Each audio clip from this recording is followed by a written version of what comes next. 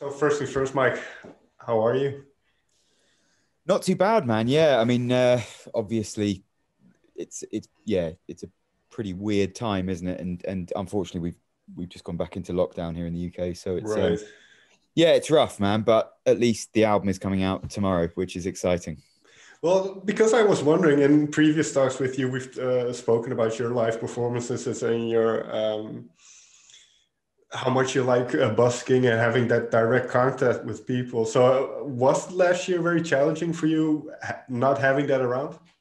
Yeah, totally. I mean, you know, for the last 10 years, I'd say I've just been touring nonstop, busking, festivals, gigs, and to not have that, I think in some ways it was a good thing because I just haven't stopped, and this kind of forced me to stay still and to actually just kind of calm down for a little bit. So in that way, it's good. I have really missed it, and yeah, it's tough, and I'm sure every musician says the same thing. But Passenger, as you say, is so about the live show, is so about Sure. that kind of connection that yes, I think it has been really difficult.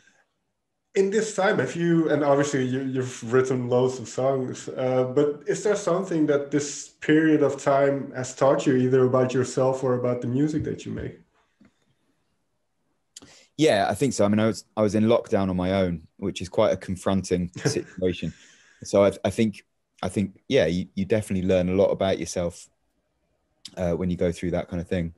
Um, yeah, again, one of the few silver linings has been how much I've written. I just really turned to songwriting, and actually two or three of these songs on the new album are from that kind of lockdown period. So that's certainly been yeah an upside, I suppose.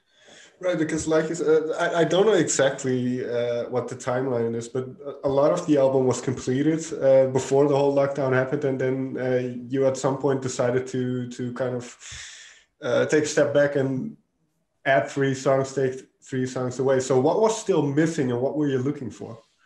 Yeah, it's weird. So we initially had finished sort of yeah this time last year, and we mixed it and mastered it and had it all ready to come out in May.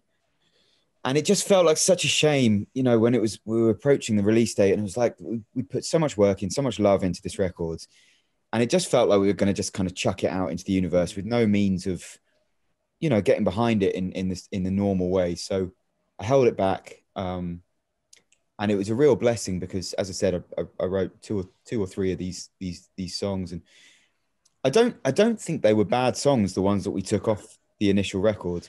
It's funny when you go into the studio with 10 or 11 songs, and you have your favorites and you have ones that you're not sure about and whatever, and you record them all. Um, and I think some just come out better, and it doesn't necessarily mean they're better songs. It just means that for whatever reason, in a studio environment, you sort of captured it or not.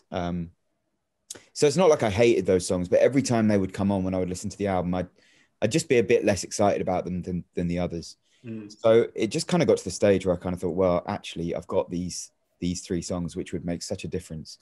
And yeah, it was a lot of extra work and hassle and everything else. But man, I'm so glad that we did it, and I think it's been a real lesson actually. Like moving forward to finish a record and actually give it a few months instead. Usually we just finish the record and then it's released and touring, and actually to have that few months just to kind of sit and let the dust settle and really live with the record and really understand it. I think it's a really valuable process, which I'll take forward, I think. Right, because well, you mentioned how much you've been touring over the last year. So is this the first time that you kind of had the ability to reflect on the music before releasing it? I think it really is. I mean, it's funny because I was a busker, years and years ago. And, Sure. when I was doing that, I didn't have the money or the time to go into studios and spend 6 months sort of making a perfect record. Hmm. I got into the habit of going in for like 2 weeks and smashing it out. The record's the record, release it, and then tour. And I don't think I've updated my settings since then. You know what I mean? I think Sure. this experience has kind of made me realize actually I don't have to play by those rules anymore. I can take my time a little bit, and as I said, it's been a really valuable lesson. Hmm. And now the songs that you've written are not necessarily about the happiest of things, or are the reason why you wrote some of those songs weren't the happiest of occasions. You went through a breakup. When something like that happens, do you immediately go to the guitar, or do you kind of look for solace in other people's music first? I think, yeah, good question. I think it can be both. I think certainly when you go through something like that, I think music suddenly feels different. I think it Sure. speaks to you on a deeper level, because you're in that kind of vulnerable headspace, and suddenly lyrics mean everything, and melody can kind of cut to the core of you. So definitely, I definitely kind of turn to other people's music, but sometimes with songwriting, it doesn't happen immediately. It doesn't happen while something like that is going on. I mean, you're too busy actually living that experience. I think it can sometimes take a little while to filter through, and a few weeks or months later, suddenly it all starts to come out. So yeah, I mean, these songs were written over the course of really like probably 2 years, I should think. So Okay. it's sort of a bit, a few of them were before the breakup, a few of them were just after, and as I said, a few of them were in lockdown. So it's kind of, I quite like that, because it feels like it's quite sort of a journey through the whole experience. Well, yeah, I was thinking that as well, because otherwise, if all of them would come immediately after, they might be very angry, all of them. So Yeah, angry and depressing, and hopefully the album is neither of those two things. Yeah. no, I was going to say that because one thing that I noticed about these songs, it even though it's they deal with a breakup, it doesn't sound like a depressing song. It's not like, oh, woe is me, that whole feeling. So Yeah. was that a point of emphasis for you? I think I'm always aware to give people light and shade on a record, and hopefully take them on a journey. You know, you can't just give people 10 depressing ballads and expect people to enjoy that, you know. And also, I think life isn't just one thing as well. Even when you're going through something really tough like that, it's still kind of, you still have your high moments, you still have really funny moments, you still have, you know, the whole plethora of emotions that you feel in life. So I think it's the job of a songwriter to try and represent that spectrum, really. Mm. And now this idea of songs for the drunk and broken-hearted, when did that pop up? That kind of yeah, in terms of the visuals as well, because I did read that you were inspired by the movie The Joker and kind of that side. So when did this kind of idea or concept pop up? I think it all started to come into focus when I wrote the title track, Okay. which is a song for the drunk and broken-hearted, and I love the title, and it's suddenly kind of felt like a really good umbrella for the whole selection of songs. Like, you know, we've talked about the kind of origins of these songs already, and it just felt like not only is there definitely a running theme of brokenheartedness, but throughout the record, there's you know, there's moments where it keeps on coming back to that kind of, yeah, alcohol based situation, you know, like, you know, Suzanne is a story about this older woman who sits in the same seat in the same bar every night, drinking the same drink, and you know, staring off into the distance. And Remember to Forget is about this guy that, you know, again is kind of found in the same pub, and he's always on his own, but he's sort of trying to make friends with everyone and making a mess of it. And I just started to feel like there was this kind of this thing that kept on returning to these, whether it's me or these characters, kind of in this drunk and broken-hearted situation. So it just seemed to fit really well. But it also seems like a very human thing, because I mean, everybody knows those people. Everybody Yeah, knows their local exactly. bar and the people that kind of inhabit those places. Um, so when you write those songs, do you have specific people in mind, or is it kind of more of a conceptual thing? Yeah, I've always written from different characters' perspectives throughout my career, and I think sometimes they are people that I've genuinely met, and they're very Okay. specific stories. With the two songs that I just mentioned, they're more hypothetical, they're more fictional. But as you said, everybody has met Suzanne at some point. Right. Everybody has met that guy from Remember to Forget. So I think, you know, when you're telling stories like this, quite often you're not telling the story of Nelson Mandela or Gandhi or someone extraordinary. You're telling the story of everyday people that everyone can relate to, and I think there's a power in that. Sure. And now there's something that I find interesting, especially about Nothing Aches Like a Broken Heart. Was that one of the later songs that you've written? It was, yeah. Because it seems like in that song, obviously I might be mistaken, but it feels like it feels like you've come to grips more or less with what the situation was. Is that fair to say? So yeah, it's a really good spot. It's a really good spot. It's a little bit further back than some of the other songs. I think it's a bit more objective and a bit, yeah. And I think that's what happens when you experience things in life. It's very intense and very close to you when you're going through it. And then as time goes on, you're able to step back and kind of see it for what it is. So that's an incredibly sort of well spotted question. Yeah. Because when you write songs like those, and obviously you've been through these songs hundreds of times by this point, I imagine. So do they still have that feeling for you, or that original kind of emotion to? I think yes, but not as intense. Okay. Like I think when I write songs like that, it can be a very emotional experience. It can be quite tough to get them out. Sure. But that would be impractical to feel like that every time you played them. You know, every time you got up on stage and tried to play those songs. If I felt like that every time, I would be a crying mess at all of my gigs. So I think it's a good thing that, yeah, you know, as you say, like you play them a bunch of times, then you record them, you listen to the mixes. By the time an album comes out, you've heard these songs 1,000 times. So it's like anything else. You get used to it and they sort of bed in. And so the short answer is no, like I don't feel them as much. However, I still, okay, you know, when I'm playing a show or whatever, sometimes it can really hit you like a wave. Like when you play a song and you're suddenly transported back to when you wrote it and when everything was really fresh and real. So yeah, it's an interesting one, that. And what I also wonder with songs like these is when you originally write them, or maybe even after reflection a couple of months later, do they help you make sense of the situation, or is it just something writing them off and then not thinking about it anymore? I think it helps massively, man. I think it's quite therapeutic. I think, you know, like, and I've always felt very lucky to have this.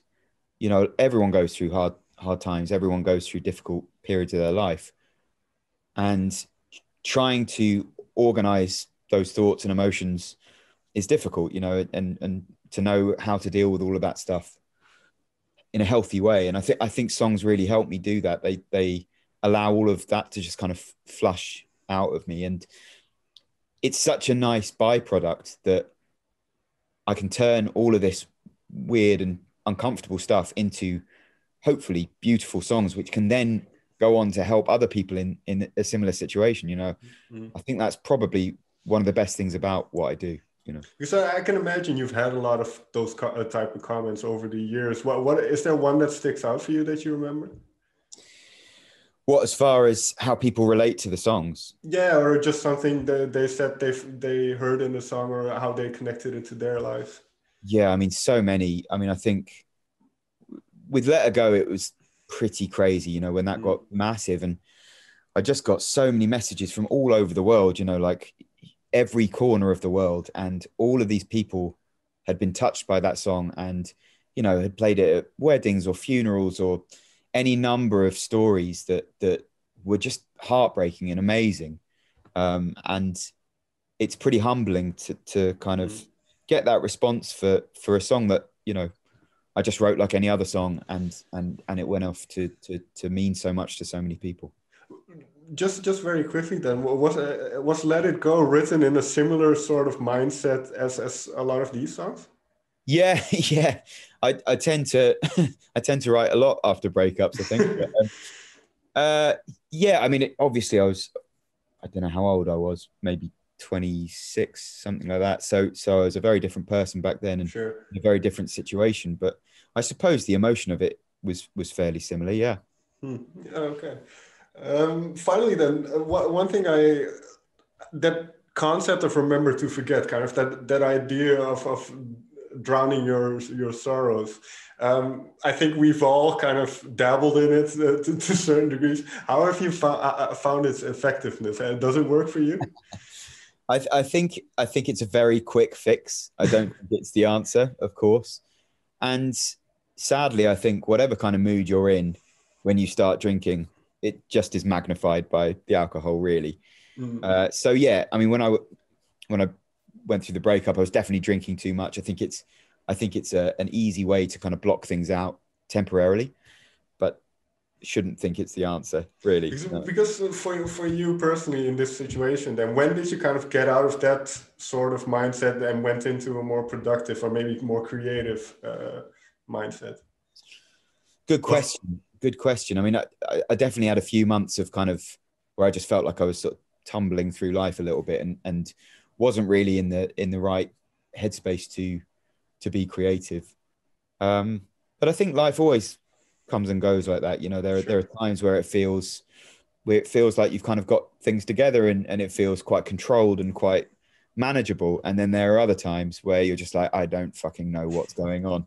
And you just try and hang on for dear life, really. So yeah, I mean, I think I start in my better moments, I start to embrace those times because I think, well, actually, it's those times that create all of this nervous energy that I turn into songs, I think.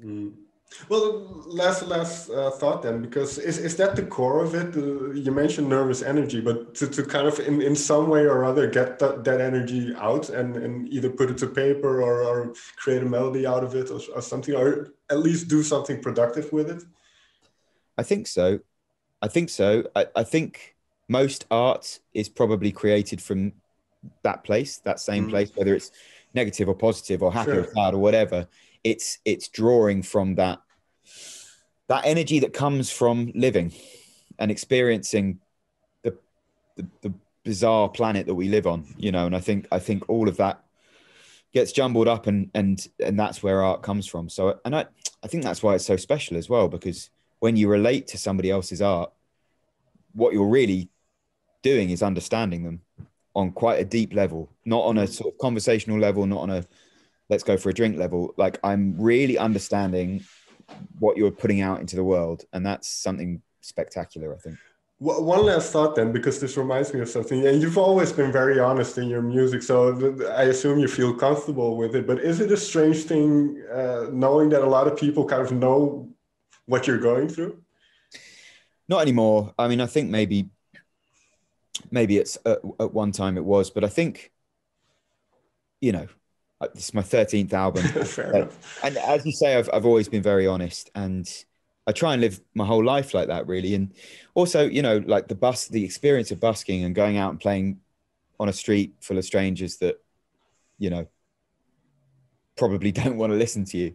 All of that kind of stuff, I think, builds up quite a thick skin. And so actually, I mean, yeah, it's a really good question. I don't think about it too much now. It's like, and I think what you were asking about before about, you know, how I feel about the songs once they're released, you know, by that stage, I feel confident with them as songs, not just as emotions, as songs. I love them.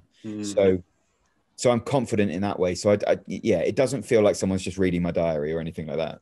Right. And then I suppose that's one side of kind of the job that I do. I tend to overanalyze these things, and sometimes it might be better not to think about it too much.